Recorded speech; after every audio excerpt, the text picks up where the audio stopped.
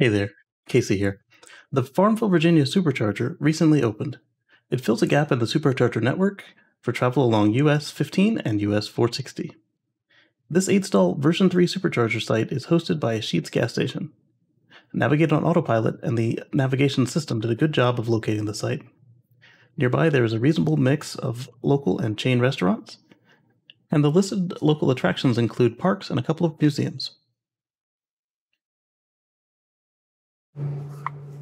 Okay, thanks to a camera, I don't want to say failure because it was doing stuff, but it wasn't doing what it was told to do. We're here at the Farmville, Virginia Supercharger. It's an 8-stall version 3 Supercharger. There's not much to do around. It's hosted by the Sheetz gas station. The Valero over there seems to have somebody else's coin wash behind them.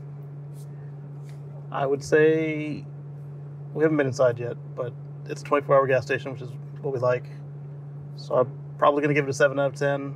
I'll come back if it doesn't earn that. I don't want to take the camera in. There's enough going on now anyway that I don't want to draw further attention to ourselves. But what can I say? It's a gas station supercharger. We'll do it again. Within reasonable walking distance from the supercharger stalls includes just the Sheetz gas station that is hosting the supercharger. They do have hot food made to order and the typical gas station convenience store items as well. Nearby, a moderate selection is available if you want to stop on your way in or way out of the station. These include local restaurants as well as regional and national chains. The Sheetz, the men's was dirty, and Luna said that the women's didn't have any toilet tissue, so yeah.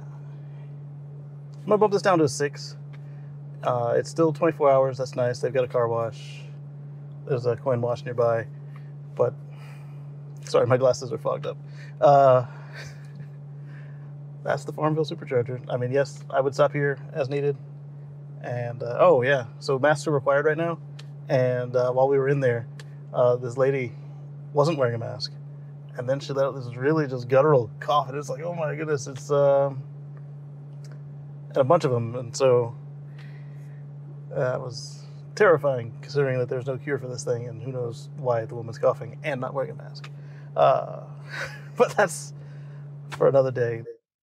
If you like these videos, from software updates to supercharger reviews and everything else about Teslas and EV ownership, please subscribe below. Turn that red subscribe button gray.